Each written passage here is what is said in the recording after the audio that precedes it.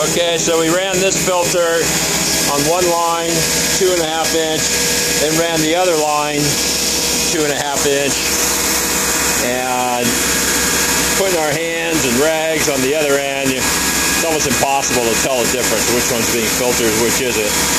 So I've also brought the competitions filter along to see if we could feel or hear or see any difference in the airflow and water leakage and whatnot. So as you can see, no water leakage, not a single puddle of those cylinder suction.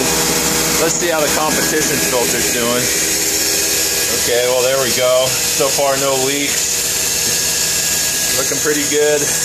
Customer did say it had sort of a rinky-dink, toyish quality look to it compared to the beautifully prepared Devastator filter.